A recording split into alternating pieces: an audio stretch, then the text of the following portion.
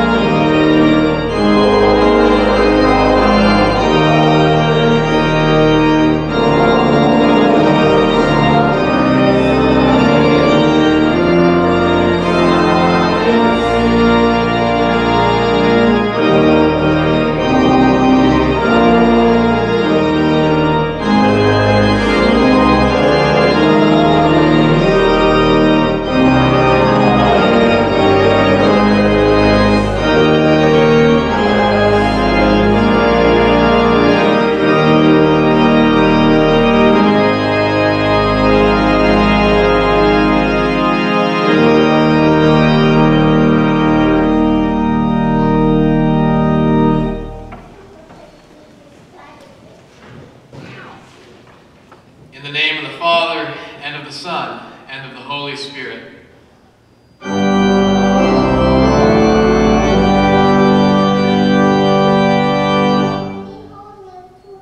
If we say we have no sin, we deceive ourselves, and the truth is not in us. But if we confess our sins, God, who is faithful and just, will forgive our sins and cleanse us from all unrighteousness.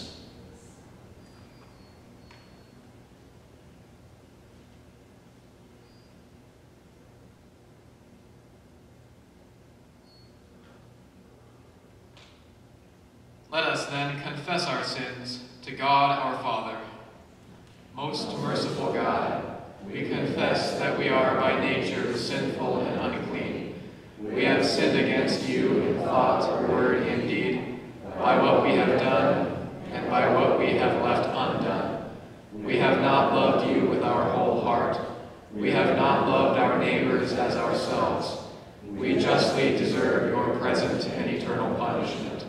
For the sake of your Son, Jesus Christ, have mercy on us. Forgive us, renew us, and lead us, so that we may delight in your will and walk in your ways, to the glory of your holy name. Amen. Almighty God, in his mercy, has given his Son to die for you, and for his sake forgives you all your sins. May the Lord, who has begun this good work in us, bring it to completion in the day of our Lord Jesus Christ.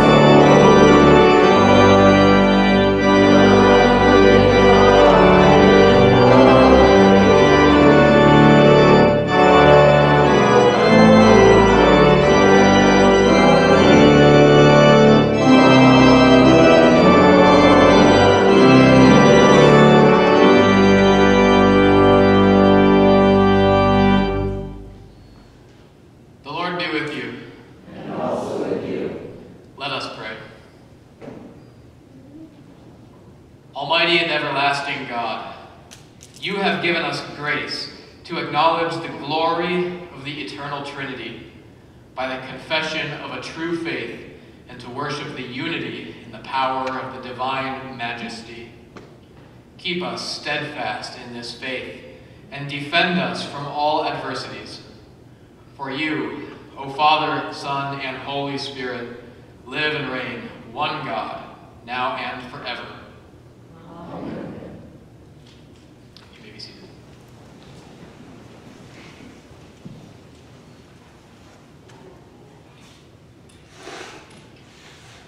Our Old Testament reading for this morning comes from the book of Isaiah, chapter 6. In the year that King Uzziah died, I saw the Lord sitting upon a throne, high and lifted up, and the train of his robe filled the temple. Above him stood the seraphim. Each had 6 wings. With 2 he covered his face, and with 2 he covered his feet, and with 2 he flew. And one called to another and said, Holy, holy, holy is the Lord of hosts. The whole earth is full of his glory. And the foundations of the thresholds shook at the voice of him who called, and the house was filled with smoke. And I said, Woe is me, for I am lost, for I am a man of unclean lips, and I dwell in the midst of a people of unclean lips. For my eyes have seen the King, the Lord of hosts. Then one of the seraphim flew to me, having in his hand a burning coal that he had taken with tongs from the altar. And he touched my mouth and said, Behold, this has touched your lips. Your guilt is taken away, and your sin atoned for. This is the word of the Lord. Thanks be to God. Our epistle reading comes from Acts chapter 2. But Peter, standing with the 11, lifted up his voice and addressed them. Men of Judea and all who dwell in Jerusalem, let this be known to you, and give ear to my words. Men of Israel, hear these words. Jesus of Nazareth, a man attested to you by God with mighty works and wonders and signs that God did through him in your midst, as you yourselves know. This Jesus, delivered up according to the definite plan and foreknowledge of God, you crucified and killed by the hands of lawless men. God raised him up, loosing the pangs of death, because it was not possible for him to be held by it. For David says concerning him, I saw the Lord always before me, for he is at my right hand, that I may not be shaken. Therefore my heart was glad, and my tongue rejoiced. My flesh also will dwell in hope. For you will not abandon my soul to Hades, or let your Holy One see corruption.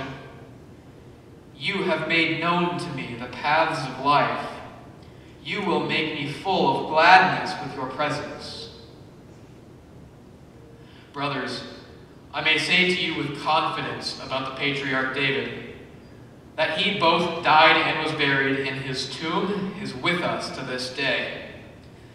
Being therefore a prophet, and knowing that God had sworn with an oath to him that he would set one of his descendants on his throne, he foresaw and spoke about the resurrection of the Christ, that he was not abandoned to Hades, nor did his flesh see corruption. This Jesus God raised up, and of that we are all witnesses, being therefore exalted at the right hand of God, and having received from the Father the promise of the Holy Spirit, he has poured out this, that you yourselves are seeing and hearing. For David did not ascend into the heavens, but he himself says, the Lord said to my Lord, sit at my right hand until I make your enemies your footstool. Let all the house of Israel, therefore, know for certain that God has made him both Lord and Christ, this Jesus whom you crucified. This is the word of the Lord. Thanks be to God. Please stand for the reading of the Holy Gospel. The Holy Gospel according to St. John, the 3rd chapter. Glory to you, O Lord. Now there was a man of the Pharisees named Nicodemus, a ruler of the Jews. This man came to Jesus by night and said to him, Rabbi, we know that you are a teacher come from God, for no one can do these signs that you do unless God is with him. Jesus answered him, Truly, truly, I say to you, unless one is born again, he cannot see the kingdom of God. Nicodemus said to him, How can a man be born when he is old? Can he enter a second time into his mother's womb and be born? Jesus answered, Truly, truly, I say to you, unless one is born of water and the Spirit, he cannot enter the kingdom of God. That which is born of the flesh is flesh, and that which is born of the Spirit is spirit. Do not marvel that I said to you, you must be born again. The wind blows where it wishes, and you hear its sound, but you do not know where it comes from or where it goes. So it is with everyone who is born of the Spirit. Nicodemus said to him, How can these things be? Jesus answered him, Are you the teacher of Israel, and yet you do not understand these things?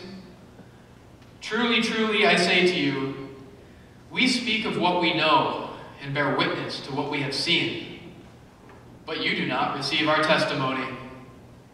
If I have told you earthly things and you do not believe, how can you believe if I tell you heavenly things?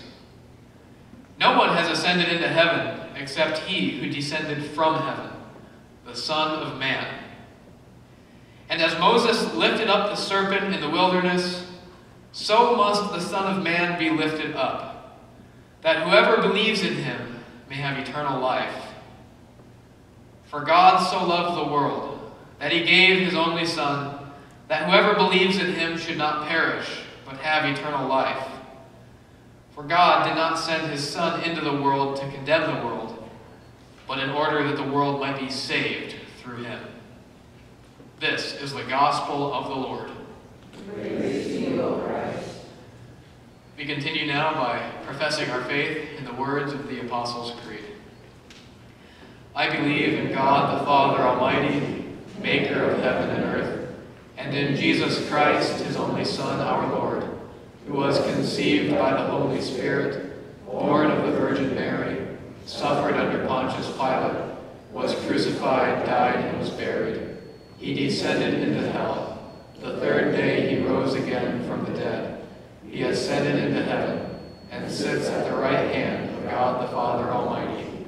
From thence he will come to judge the living and the dead. I believe in the Holy Spirit, the holy Christian Church, the communion of saints, the forgiveness of sins, the resurrection of the body, and the life everlasting. Amen. You may be seated, and we invite our children to come forward for the children's message.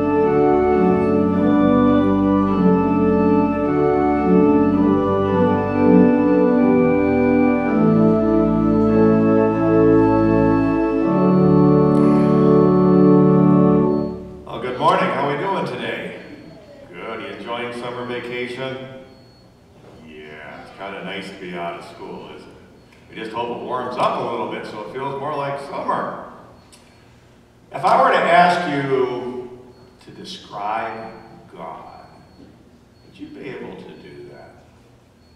That's kind of hard, isn't it? Okay? But there's words that we use to help us understand God. For example, the word triune. You ever heard that word before? Okay. A God whom we worship is the triune God. That means he's God the Father, God the Son, and God the Holy Spirit. That's right. But yet we don't worship three gods. We worship one God who has revealed himself as three persons. And that word triune helps us understand that. So for example, when you're really, really little, maybe these guys' age, how many of you ever rode a tricycle before? You ever rode a tricycle? Ever played on a tricycle? Okay. Why is it called a tricycle? Because it has three wheels, yeah. So you get the idea, tricycle, three, triune, meaning three. One God, three persons. Now there's some other things that we use to help us to understand God. What shape is that? A triangle. How many sides does a triangle have? Three, yeah. The triangle is a symbol for God. Or how about, how many of you are good spellers? Are you a good speller? How do you spell God? G-O-D, that's easy one. How many letters? 3 letters, but yet it's one word, isn't it? Okay. Or look over here. You see these candles? Can you count them? How many are there? 1? You see only one candle over there? Better count again on the wall. Oh, there's 3 candles there. When do we light those candles? You know? You know when we light those candles? When we baptize someone. Yeah, now why do you think we have 3 candles there? When we baptize someone, we baptize them in the name of the Father, and of the Son, and of the Holy Spirit. That's what Jesus commanded us to do in the last chapter of Matthew. Go and make disciples, baptizing them in the name of the Father, and the Son, and the Holy Spirit. Those 3 candles there, again, remind us that the God whom we worship is triune.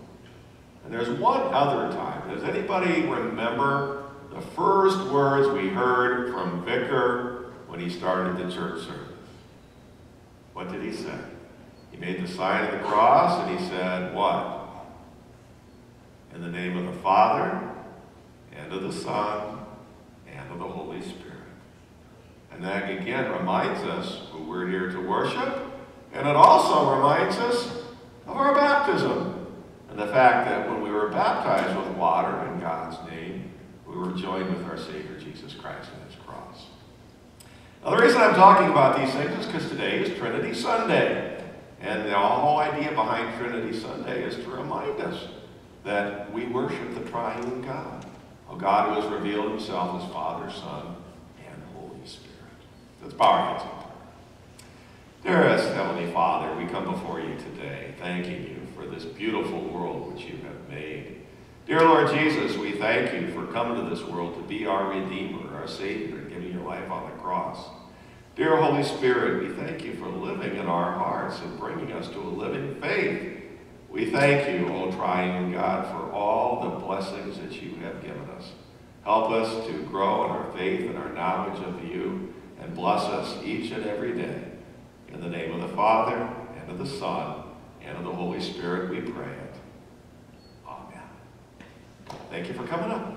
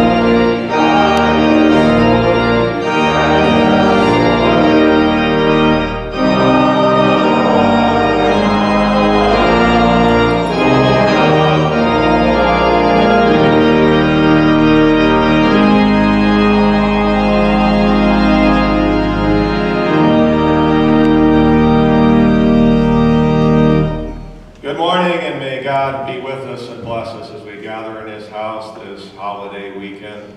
And may the words of our mouths and the meditations of our hearts be acceptable in thy sight, O Lord, our strength and our Redeemer.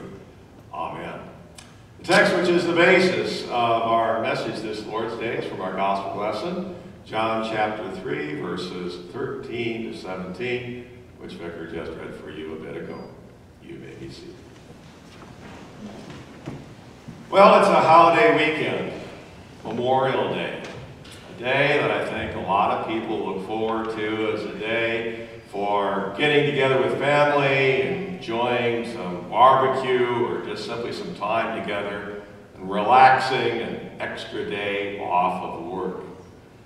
But I have to share with you folks that something happened to me yesterday when I was looking at some news on the internet. And I came across a picture that I think will change my perception of Memorial Day forever. Shannon, if you would, please put the picture up. I saw this picture that about broke my heart because it reminded me of what Memorial Day is really all about. You see there a young mother. Apparently her husband was killed in battle. But maybe you can't see it as well because of the light in here, but to the right on the edge of the blanket is also a car seat holding a little infant. And I hope you allow this image to be burned into your mind, both this morning and also tomorrow, as our nation observes Memorial Day. Because this is what Memorial Day is really about, folks. It's remembering those who made the ultimate sacrifice, giving their lives in the cause of freedom to make our nation free. And also blessing us with the religious liberty that we also enjoy as part of this country. So as you enjoy the day tomorrow, please remember what Memorial Day is really all about. Thank you, Shannon, for finding that picture for us. As you're probably aware, over these last couple of weeks, we have observed some special days on the church calendar. If we go back 2 weeks ago, we observed Ascension, the day our Lord ascended on high. But I made the point on Ascension, if you weren't here, that Ascension isn't about Christ going from earth back to heaven and looking down upon us. The idea of the ascension was Jesus ascended so he could fulfill the promise that he made to us before he ascended. And what was that promise? He said, I am with you always. That's what ascension is about. No matter where you go or what you do, gathered here in God's house and worship, when you go home today, whatever you're facing in life, whatever challenges, whatever opportunities there may be, it is good to know that according to his word and promise, the Lord Jesus is there with you. Also, just a week ago, we observed Pentecost Sunday, which is sometimes referred to as the birthday of the Christian church. The apostles were gathered together, and suddenly there was a loud rushing of wind, and tongues of fire appeared over the heads of the disciples. And they were given the ability to speak in other known languages. Why? To accomplish, again, what Jesus said just before he ascended. He said, go and make disciples of all nations. And with that ability to speak in other known languages, the disciples were certainly able to do that. Now today we are observing Trinity Sunday, which we set aside on the calendar to affirm an important Christian biblical teaching. As I shared with the children, the God whom we worship is the triune God, Father, Son, and Holy Spirit. One God, yet three distinct persons.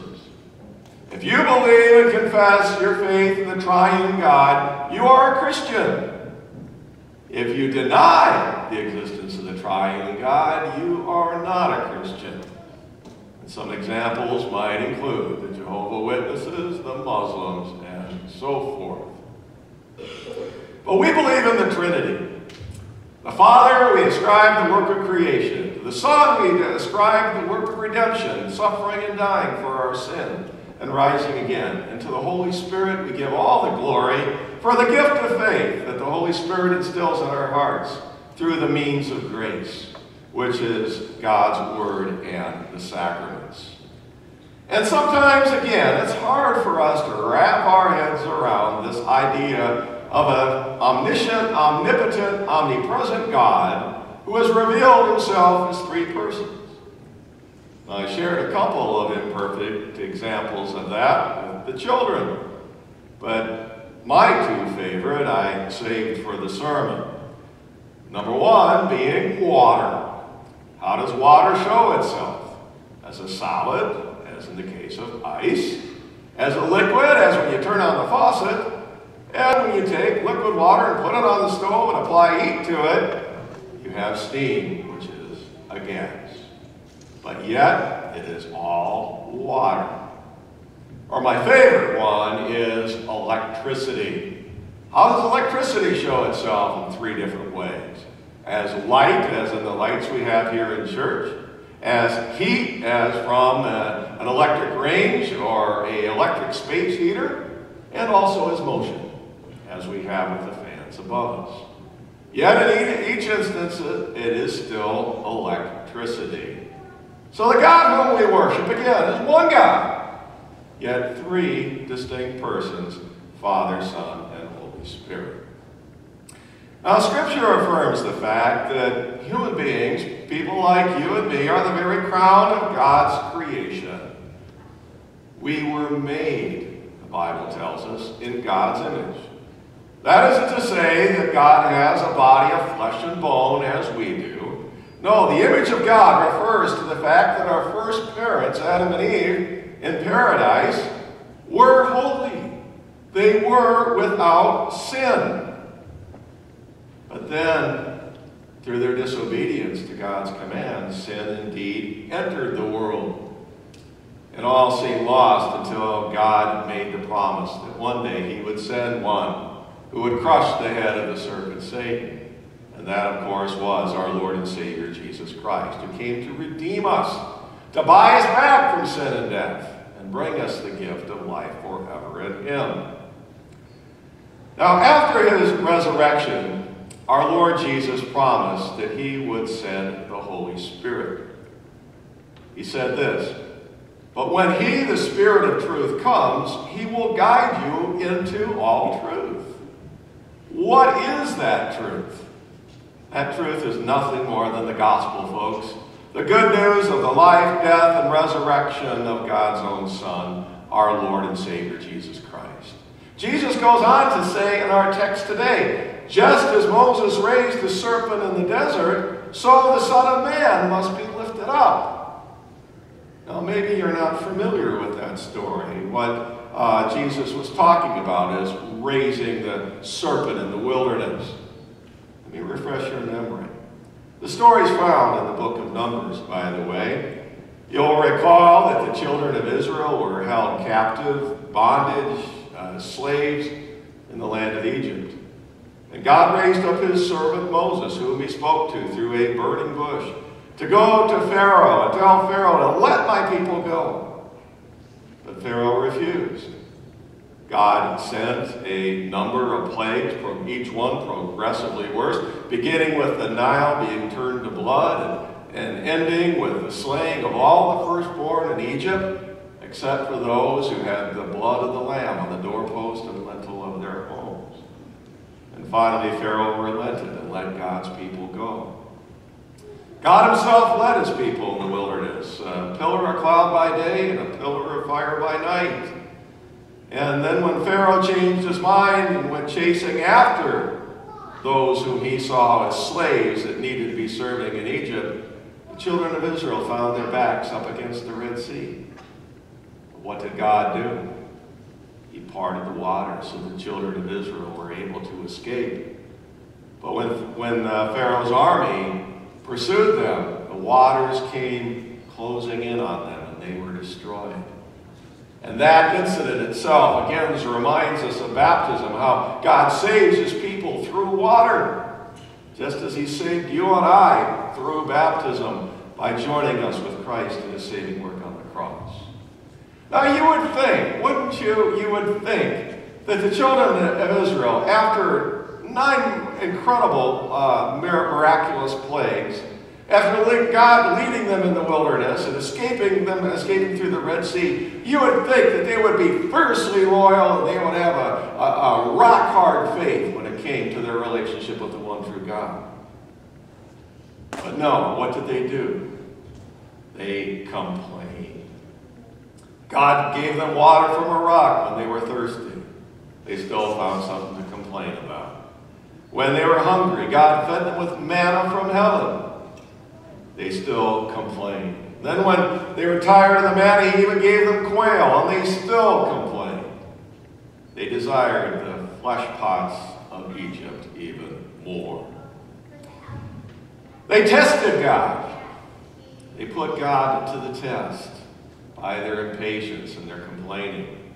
And so much so that God sent venomous snakes that bit many of the people, and as a result, many of them died. And what did this in turn accomplish? Is that the people then repented of their sin. They repented of their complaining against God. And God had mercy on them and told Moses to make a bronze serpent, put it on a pole, that everyone who looked at that bronze serpent would live. And that's the analogy Jesus was making. He said, just as the bronze serpent was lifted up, that the people would be saved, so the Son of Man must be lifted up. But not on a pole, but on a cross, where he would suffer and die as an atoning sacrifice for your sin, for my sin, and for the sin of the entire world. Jesus paid the price. He paid the price that you and I could not pay. And then from there in our text today, Jesus goes on to speak the familiar words of John 3:16. And I know if I asked you to, we could all say it together right now. Why? Because it's probably one of the first Bible verses we learned in Sunday school or in day school. The words just ring familiar to us all. But you know, when you think about it, there is a real danger in that. And then when it comes to certain portions of Scripture that's so easy to put to memory, we take them for granted. Like the words of the 23rd Psalm, or even, you ever catch yourself doing this?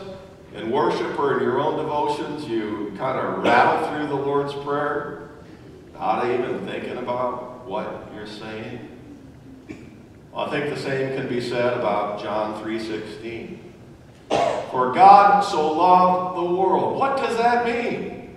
That God, our Heavenly Father, loves the world and everyone in it, regardless of race or nationality. And these days, we're hearing so much about race when it comes to our country and the world and so forth. As Christians, we have a different perspective, that God loves everyone. And He proved that by sending His own dear Son, our Lord Jesus, to be the Redeemer, not of one nation or another, but of the entire world. Christ died for all, so that by faith and trust in Him, we would have forgiveness, life, and salvation. Scripture tells us this is how we know what love is. Jesus laid down His life for us. Now, folks, when you come to church and you see the cross here, what thoughts come to mind? You think of Christ's dying love. You think of His presence in your life. You think of all God has done for you. That's what we think about when we see the cross. 2,000 years ago, people didn't think that way about the cross. When they saw the cross, they saw an instrument of, to be blunt, an instrument of terror, of torture, of even death. Because that's why the Romans crucified people, to make an example of them. You crucified someone, so when somebody comes by, you say, well, what did that guy do? I don't want to do what he did because I don't want to suffer the same fate. But look what Christ has done through his sacrifice. Look what the cross has become. What was once seen as an instrument of utter terror and torture now shines. It shines forth with the brightness of God's love and the Savior, Jesus Christ. And as you can see, our banners have now been changed. And as we come to worship, it's like Christ is greeting us again. Because this is his house. We're gathered here to worship him and to give thanks to him for all the blessings he has given us. For God so loved the world, he gave his one and only Son, that whoever believes in him shall not perish, but have eternal life. We don't like to think about death, do we? Okay? But death is the great leveler of all things. Every one of us has experienced the sting of death in our lives, whether it was with a grandparent or a parent or a dear close friend. And the fact of the matter is none of us are going to get off this planet alive. Death is going to come to all of us. But what does Jesus promise us in John 3:16? That whoever believes in me will not perish, but have life eternal. That's God's promise in his Son, our Lord and Savior, Jesus Christ, to you and to me and all who confess Jesus Christ as Lord and Savior. So tomorrow, as we observe Memorial Day, we remember in our prayers today, and always, we should be praying for those who mourn the death of members of our armed forces who paid the ultimate sacrifice for the blessings that you and I so often take for granted. But the greatest sacrifice, of course, was God's own Son on the cross of Calvary. Because that sacrifice, followed by his resurrection, has brought us the assurance of forgiveness and life forever. Thanks be to God. Amen. Please rise. And now may the peace of God that surpasses all our understanding keep your hearts and minds in a living faith. And may God bless you and keep you and always in his precious name. Amen. Please remain standing for the offertory.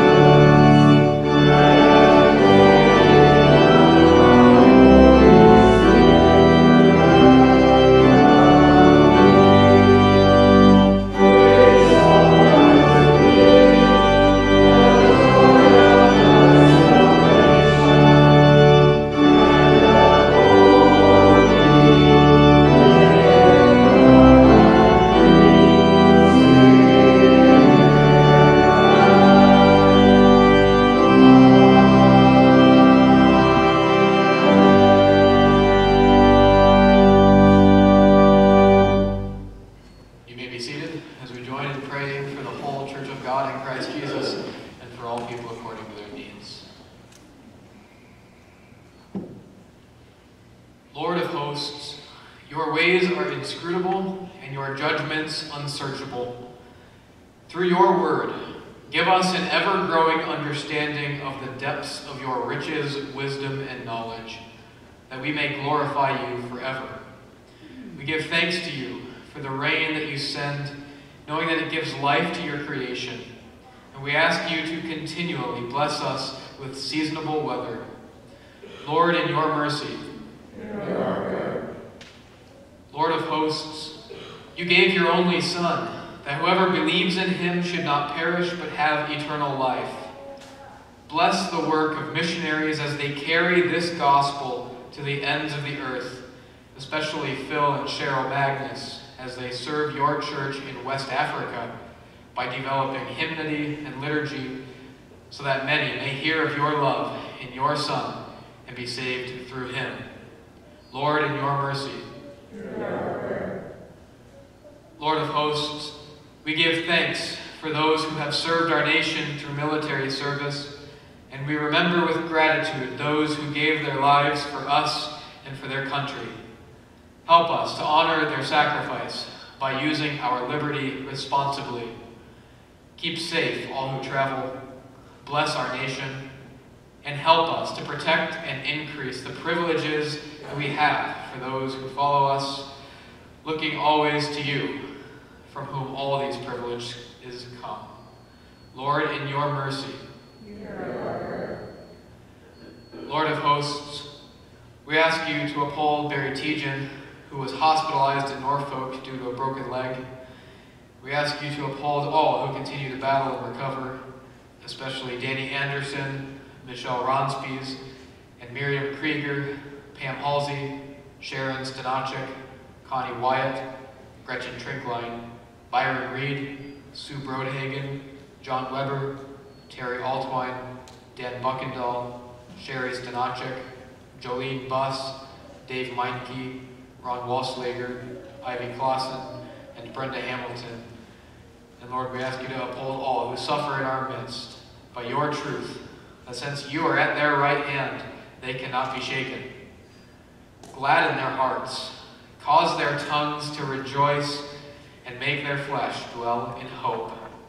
Lord, in your mercy. Lord of hosts, in Christ all things hold together. We thank you for bringing together Chase and Tiffany Halsey, whom you have joined here in holy matrimony yesterday.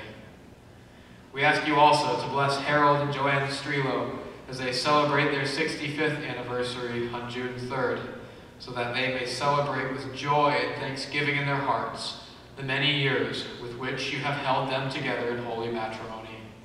Lord, in your mercy.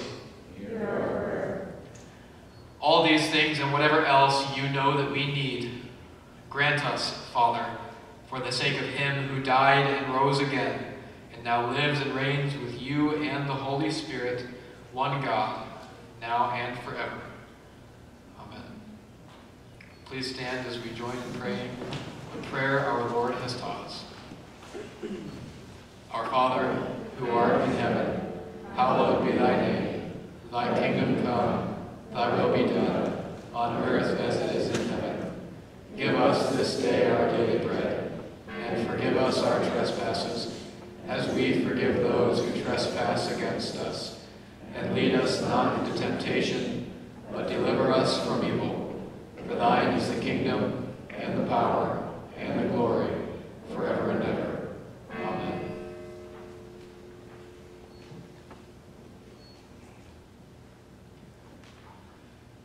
The Lord bless you and keep you. The Lord make his face shine upon you and be gracious unto you. The Lord look upon you with favor and give you his peace.